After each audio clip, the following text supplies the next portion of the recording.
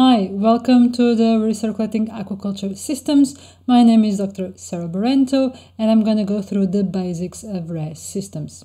So let's start by defining what a RES is. Basically, and very simple, it's a system where the water is reused. So after each pass through the tanks, the water will go again back to the system and back to the tanks. So imagine where you have here, these two tanks here, these bigger tanks, is where your fish or whatever organism you're growing in the tanks, they have a food source, so they have here an automatic feeder potentially, and then of course they'll be excreting waste products, and for you to be able to reuse this water, you will need to treat the water and make it water needs to have the optimal conditions for the growth of the fish, for instance. So you will need to have here, what you have is a treatment, all the treatment system, mechanical filtration, some sort of disinfection, in this case UV, and then you need to make sure that you also have a biofilter, and then it goes back to the system with water that is in the best conditions for the species that you're growing. So let's look at this closely. So a recirculating aquaculture system has a minimal connection with the environment and the water source. It has a minimal exchange of water, and you have control of water quality. This is why you can be having a business in a very cold place in the planet. You can be, outside could be 10 degrees, and you still can be growing fish from a tropical habitat, because you can control the temperature and everything, the pH, the water. So that is what the potential for recirculating aquaculture system is, and also the fact that you're not wasting any water. Actually, you're trying to economize in the water that you're using. So these RES systems, they are holding systems. They must provide a suitable environment for the species to grow.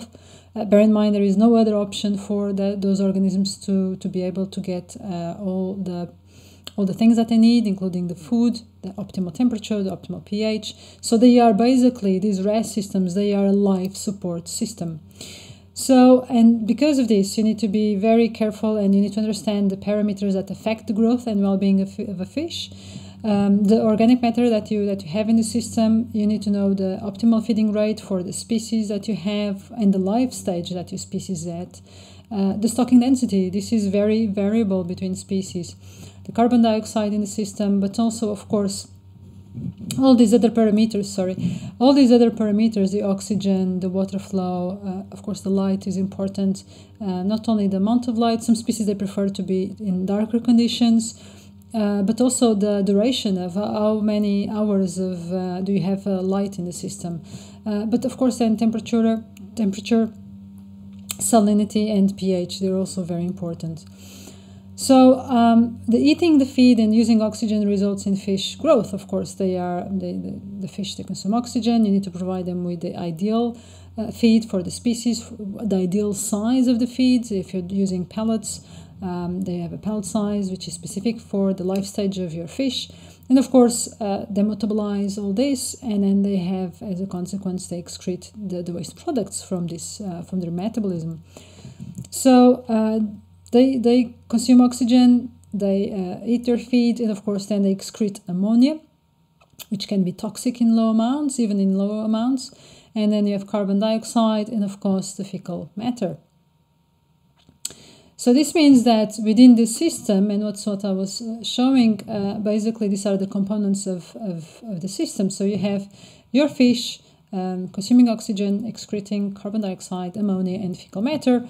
And then of course your system needs to remove initially the waste solids, that fecal matter and other particles that may have. And then you need to get rid of the ammonia, ammonia is toxic, so you need a biofilter to oxidize the ammonia. And then you need to remove the carbon dioxide, and then there needs to be a system to aerate the water. Your fish need that oxygen, and a system to disinfect the water. So these are the very basic components of recirculating aquaculture system. In the next videos, I will be showing a bit more detail about each and individual component of a recirculating aquaculture system.